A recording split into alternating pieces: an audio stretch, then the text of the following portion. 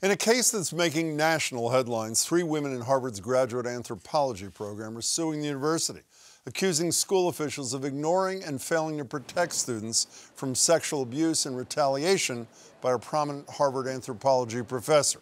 The suit claims that professor, John Komaroff, quote, used his power and his perch at Harvard to exploit aspiring scholars. He kissed and groped students without their consent, made unwelcome sexual advances, and threatened to sabotage students' careers if they complained. The student at the center of many of the claims is Lilia Kilburn, who says Komaroff's assaults on her started in 2017. The other 2 plaintiffs, Margaret Czerwienski and Amulya Mandava, say they faced career upending retaliation after they warned the university of Kilburn's accusations. All 3 say the university repeatedly brushed them aside and opted to protect its star professor over vulnerable students. And according to the suit, Harvard, in fact, knew of other similar accusations against Komaroff from his time at the University of Chicago when they hired him back in 2012. For his part, Komaroff has categorically denied all allegations against him, which first went public in 2020 in an article in Harvard's student newspaper, The Crimson. After that, Komaroff was put on administrative leave and the university started investigating.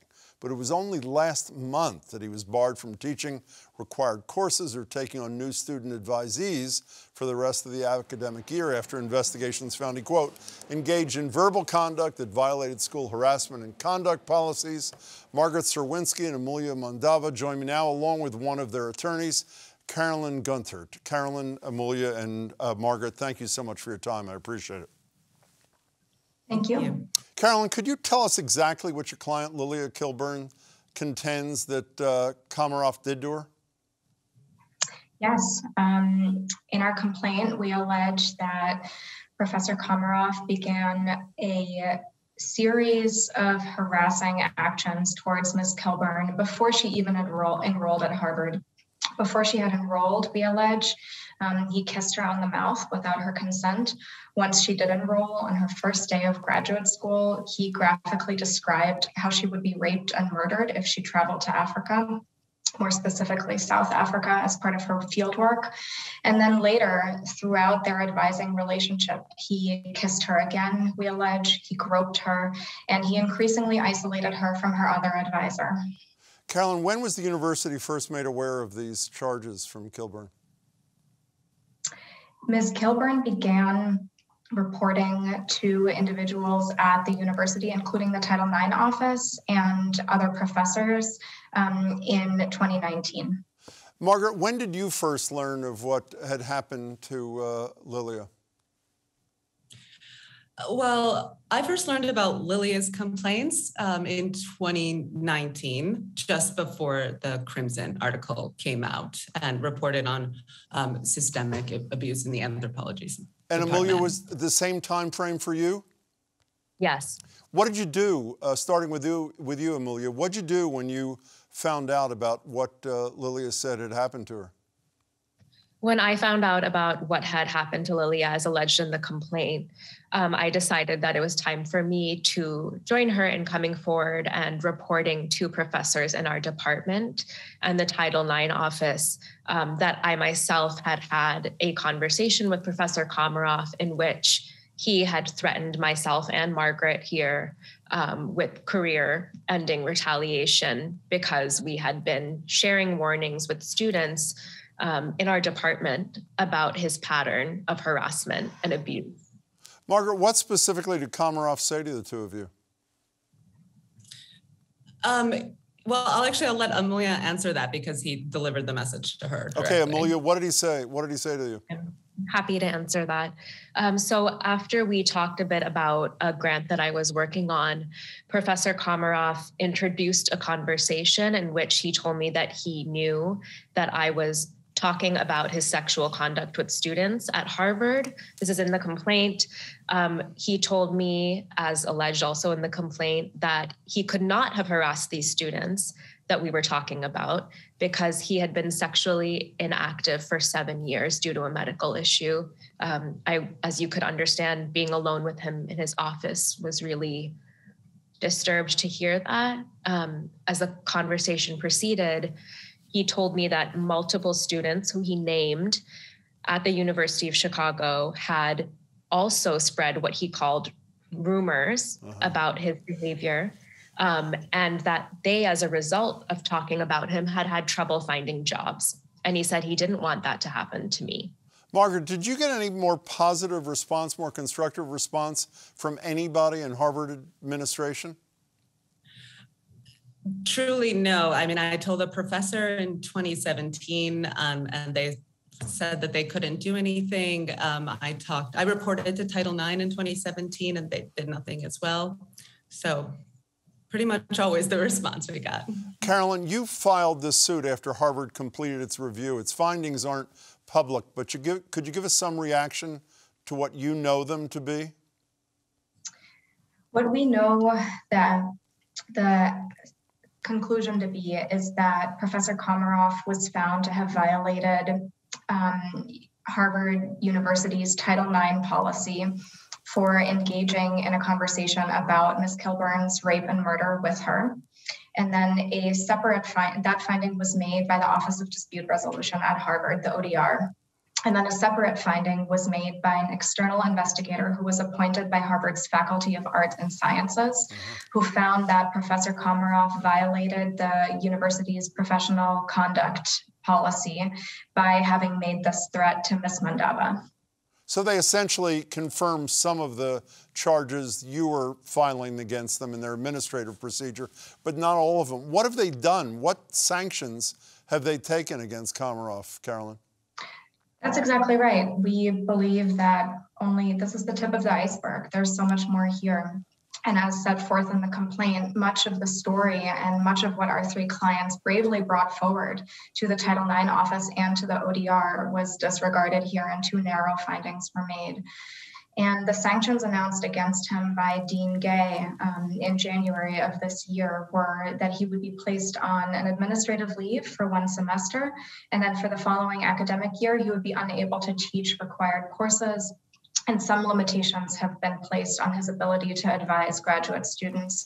And Dean Gay explained that after the 2022 to 2023 academic year, the decision would be revisited. So theoretically, at that point, the university could decide to reinstate him in some capacity? That's possible. I believe that's possible. Carolin, you also allege that the university has a long history of failing to protect students from this kind of behavior beyond Komaroff. Could you fill in a few blanks there? We do allege that. As we explain in the complaint, our clients were of course aware of the conduct that Professor Komaroff took against them as well as Ms. Kilburn.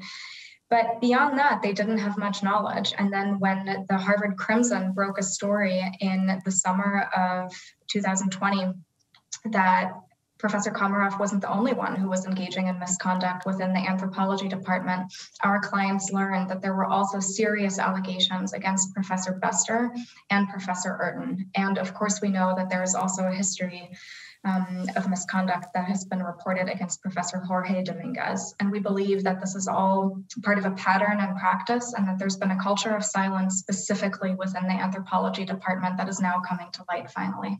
Margaret, what reaction do you get from fellow students when they hear not only about what was done to Lilia Kilburn, but about the retaliation you and Amulya are suggesting was directed at you? What do they say to you? What's the impact on them? I mean, I think a lot of students are shocked, but they're also experiencing similar things. And it's actually really disheartening to hear how many people are experiencing this, both at Harvard and on other campuses across the country. And Amulya, the Globe reporting talks about 38 professors at Harvard, a handful of whom are about as prominent get, who signed a statement in support of Komaroff, apparently without bothering to investigate what he was actually being charged with. What kind of impact did that have on you when some huge names in the Harvard academic community sided with this guy without apparently even trying to get your side of the story? Yeah, and I would add to that that some of the people who signed that letter are professors who have mentored, employed, or advised Margaret, Lily, and I directly, and yet we were not reached out to, to find out the facts of the story. So what's your reaction to that? What's your reaction to that? In a community that's supposed to be so concerned, not only about decent treatment of people in their community, but also about fact-finding and doing things based on what's real. What's your reaction to that? I think on the one hand, it is a tremendous show of the power of a star tenured faculty member to mobilize a network that will retaliate against students. I think it also is a sign of a larger systemic problem at Harvard when famous tenured professors are willing to sign a statement such as that and risk chilling the speech of other students besides Margaret, Lilia, and myself, who may, in many ways, want to come forward, may have wanted to report, and now they've seen advisors of theirs have signed the letter, and they may never come forward now. And I don't think the impact of this statement on student speech can be underestimated. Carolin, what are you seeking in this litigation? More than anything, we hope to shine a light on what has been quiet and bubbling under the surface and ignored for far too long. As we allege in the complaint, there's a history of misconduct here, much of which Harvard knew about. And we just hope that despite the retaliation that Amulya was just describing, that other students, other faculty, anybody who knows something or who's been harassed has the courage to come forward. Margaret, are you worried about what impact this all has on your career going forward? Absolutely. I think right now I feel as though I don't have a career in anthropology moving forward. Why do you say that? John Komaroff's network, as we've seen from this letter, is extensive. It's in every major anthropology department in the world. And even with the backlash from this, there's still reason to believe that he has the ability to influence hiring decisions at campuses. Amulya, do you share the same concerns that Margaret has? Undoubtedly, yes. I wish all three of you luck. I hope you'll stay in touch with us. We'd like to stay on top of this story. Thank you so much for your time tonight. Appreciate it. Thank you very much. Thank you.